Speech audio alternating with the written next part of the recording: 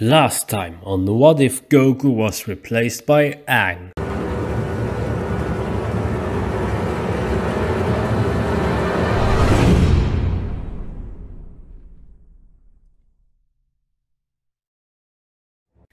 The story of Dragon Ball changed with the arrival of Aang.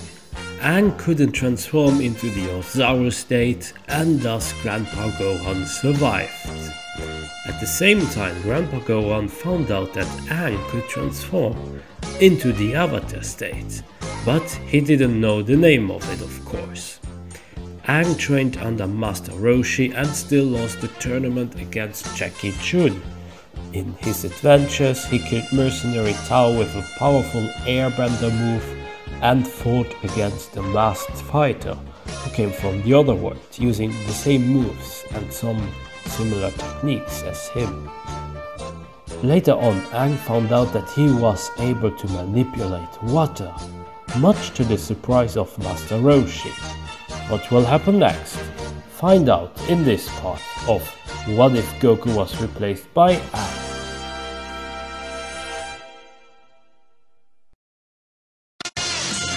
What if Goku was replaced by Aang? Master Roshi! Look! I can move water. Indeed, Goku. Remember, Aang is called Goku. But you're not using any ki. I wonder how you're doing it. I don't know, I am just doing it like with the air, yes. I'm like bending it at free will. Master Roshi was intrigued, but he had many more questions. Could this be some powerful technique that he didn't know or wasn't he aware of? Young boy, did Gohan teach you that stuff? No, I just do it instinctively. Master Roshi then said that Aang should be very creative with his new abilities, which he found out, but unfortunately he would not really be able to help Aang. Well, Aang was sad, of course, but he understood Master Roshi. Krillin and Yamcha too, they were like really surprised at Aang's capacities, and suddenly you saw them like moving their hands or doing things, but you know, nothing happened. Once the master and his students arrived at the 22nd World Martial Arts Tournament, they met Tien, Chaozu, and Master Shen, who was very upset and mad when he met Aang. Ah, Roshi, and what? You killed Tao! You will pay for killing my brother! While Aang was normally calm, he revived the moment where he experienced how Tao killed Bora. Tao was a murderer and he killed the father of a child. Tien interrupted the conversation and told Aang that I will have great joy in killing you, while cracking his hands and laughing. The tournament went on, and most things, they didn't change that much. Only that Master Shani was more hostile for very obvious reasons, but Tien deep down also hated Tao for the way he treated him. In his fight against Aang, he and Aang were equally matched. While Tien had the physical strength and techniques, Aang had the element of surprise with him, which he used towards the end of the fight. Tien didn't know how to respond to it, and when both were almost about to get eliminated, Aang managed to airbend and thus he could win the tournament. Aang would also not enter into the Avatar state because there wouldn't be the threat or the presence of death.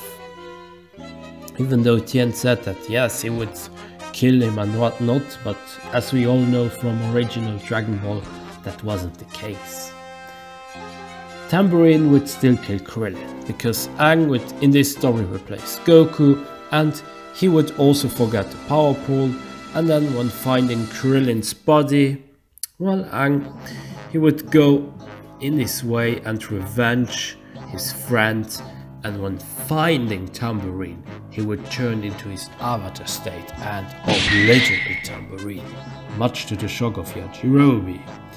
After calming down, Aang would then go and find King Piccolo, but without Zenkai boosts. Aang would now be only a tiny bit stronger than Goku and thus lose to King Piccolo still. King Piccolo gets his wish, tries to take control of the world, but he is met by Tien and then also by Aang, who finally drank the sacred water. And for some reason, the sacred water balanced Aang, giving him a much bigger boost than to Goku because, come on, Aang is a descendant of a spiritual people. The air nomads, they are more calm, they are really peaceful and pacifists. Quite the contrary to a warrior race like the Saiyans. And even in general, all the Banders, they are more peaceful than the Saiyans. Not all the Banders were seeking fights, even in the Fire Nation you had people who just didn't want to fight and they want to have a normal life. Aang would then turn into his avatar state and beat King Piccolo with his own strength, techniques, and at the end a mix of his own ki and airbending technique. This last attack would be so powerful that the air would just drill a hole through King Piccolo's chest, and it would drain the life energy of Aang. Guess that King Piccolo always gets a hole in his chest, right? Just before dying, King Piccolo would still spit out a neck, which would contain Piccolo Jr. in it. And after beating King Piccolo, Aang would fall unconscious and suddenly get again weird dreams and visions.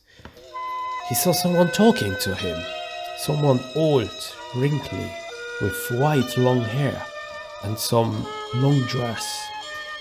He looked like an earthling, but this guy was rambling about formations, about being the avatar and that there were other avatars and that they are all within Aang? Aang didn't understand what was going on. And after that he decided to ask Corrin once more. And Corrin told him that only Kami may be able to help him. And that Kami would have an answer to it.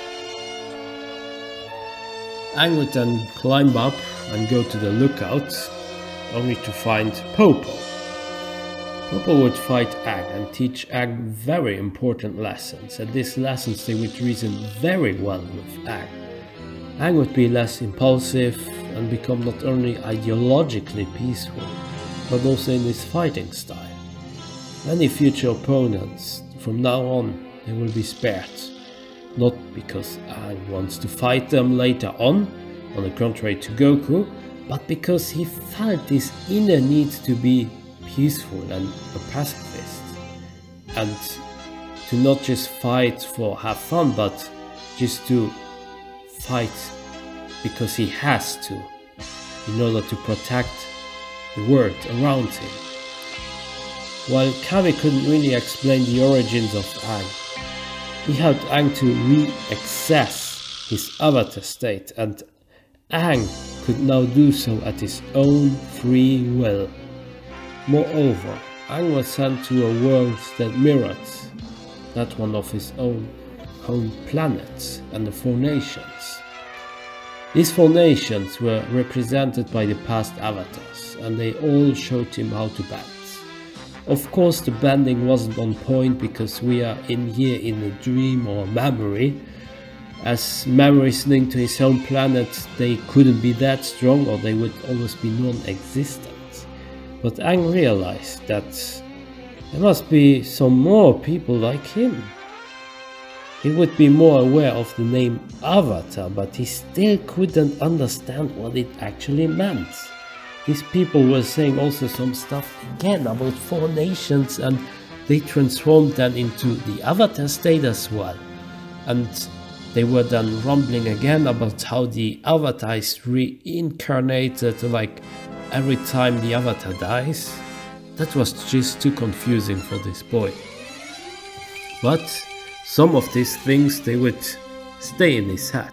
These wouldn't be answers, but at least he would get closer to an answer probably.